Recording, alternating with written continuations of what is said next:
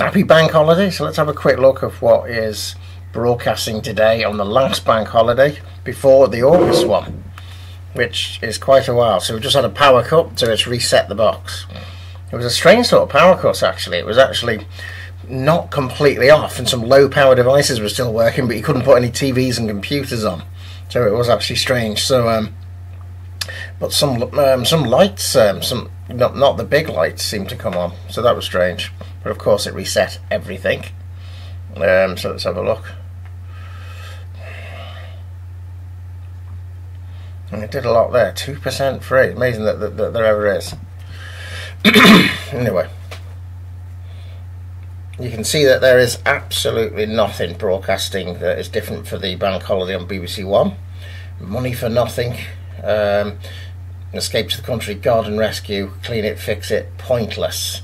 The only thing that's different is that Scam Interceptors, which is normally shown further into prime time, is at 6 o'clock, and it's just part of the regular series, as you can see, and the shorter news, and that's what happened at lunchtime as well, and with the morning programmes. It is absolutely no different whatsoever, but it's slightly like a holiday, only with this Radio 1's big weekend, and this Chelsea Flower Show thing is to do with this sort of time.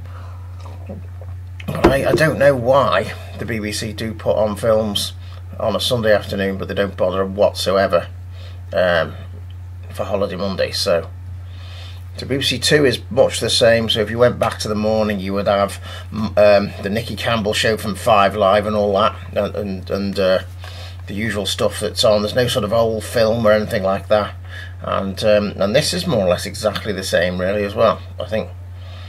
And that is a very typical Monday night as well. The only thing that's different is when you get to 10 o'clock, and instead of Newsnight, they have a big chunk of the late evening totally taken up with showing the classic gangster film Goodfellas. So that, I think, is the sole BBC Two bank holiday variation there. ITV, as I've mentioned on the previous ones, are always sticking an afternoon film on now on ITV1. They spent most of the 10s just playing the usual daytime shows. So obviously there's been a bit of a shake-up thanks to the controversy around Philip Schofield, but this morning carries on with different hosts. And I think that's I can't remember who they are exactly, but I can remember it was Dermo O'Leary, who we knew from presenting Big Brother, didn't he? Or the Big Brother spin-off show, and he got famous with that. He is now presenting this morning, whether that'll stick. And Tenenbaum's interesting if you're a fan of the classic soaps, because guess who's presenting that? The one who, the actress of Shelley from the era of classic comedy that is showing at the moment as well, is doing that instead of Warwick Davis, who is the one that Tenenbaum started with, of course. So there you go. But it's all quite normal. Really, they've just shunted on those shows on a bit after the film. So with The Chase now an hour later, roughly speaking, shorter news, usual soaps.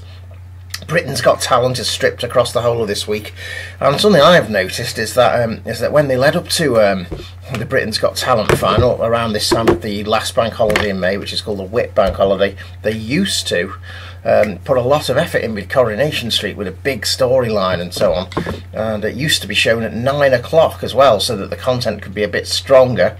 But now, instead of these hour blocks, they're showing it every evening this week from Holiday Monday onwards at 7:30. And when you look at the synopsis for the episodes, it's not particularly different or anything more dramatic to reel viewers in. It's just like business as normal. Although I think, and this is, I'll give away a bit of spoilers, I'm not following it so much at the moment because I really am bored with 2023 Corrie, but I think it's maybe the culmination of the acid throwing incident in court, and that might be about the most dramatic storyline that they do have for this week. But no, the 9 o'clock episodes, they seem to have done away with them after the pandemic particularly.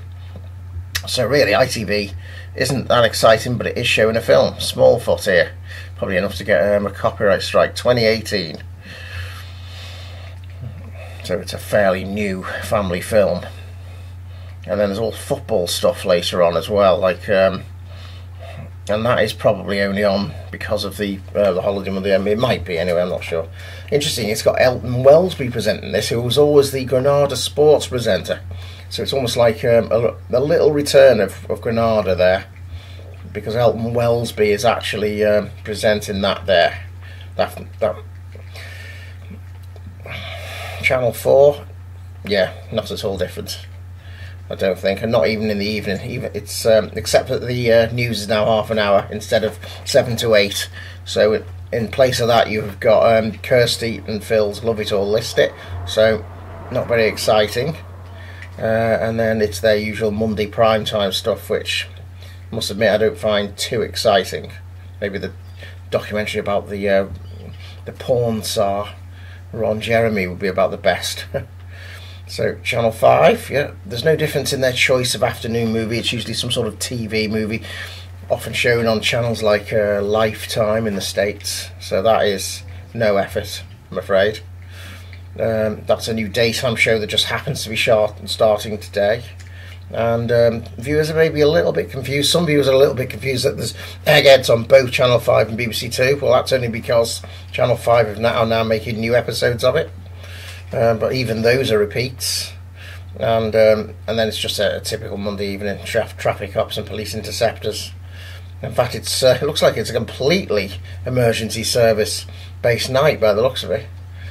What, from traffic cops through to police interceptors, police suspect number 1. Imagine watching all this in a row, or how you'd actually feel mentally if you watched the entire evening back to back and even sat through the adverts. Police night shift 999 critical condition, and then police interceptors again at midnight. So that's Channel 5's way of marking a holiday Monday evening then, isn't it? And they often have interesting documentaries.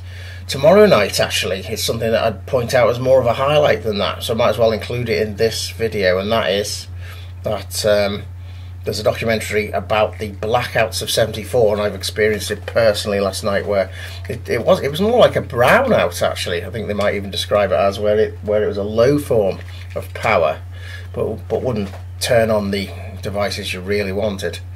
So there was a lot of rolling power cuts during the strikes of '74 and that, wasn't there? There was 2 elections in that year. So I actually think that would have been a bit more special if they'd put that on tonight instead of that block of public emergency services and police programmes all night.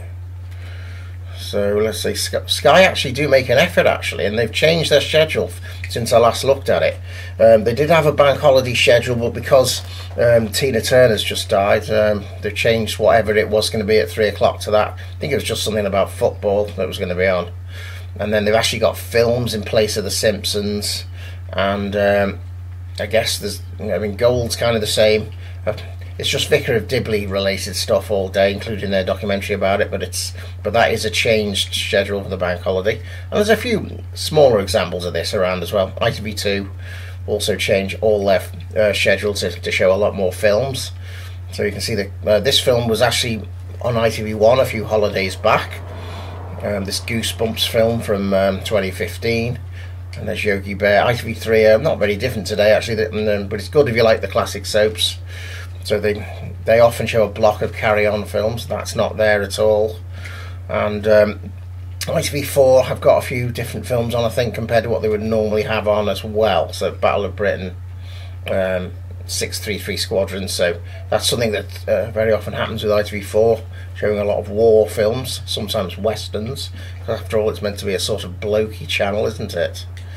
So comparing it to tomorrow, you can see that they're just more standard programmes tomorrow, and that Holiday Monday has been changed for a block of films. So there you go. That's just a quick review, really, of the bank holiday TV before I actually have to go at 3 o'clock.